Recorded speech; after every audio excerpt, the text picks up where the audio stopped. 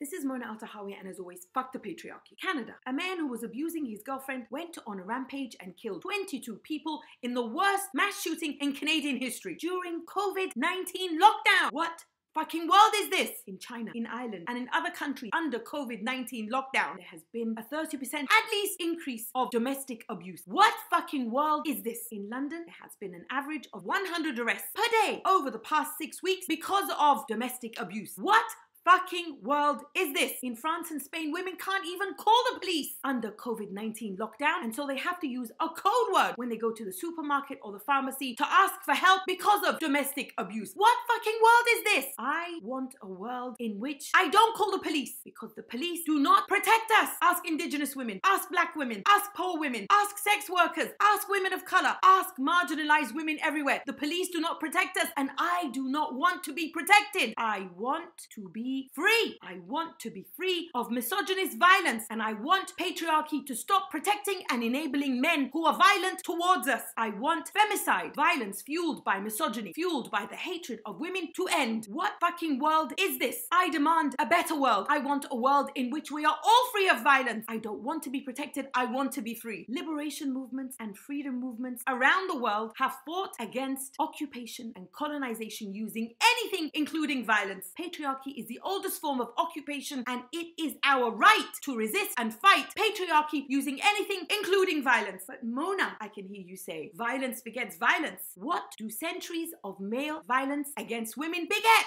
How many abusive men must we kill until men stop abusing women? How many intimate partner terrorists must we kill until men stop terrorizing women? How many rapists must we kill until men stop raping women? Are my questions disturbing you? Good, because the actual daily reality of misogynist violence against women is more than disturbing. It is killing and breaking women. If violence is the language that patriarchy understands, perhaps it is time for women to start speaking it. And I start speaking it by saying always, fuck the patriarchy.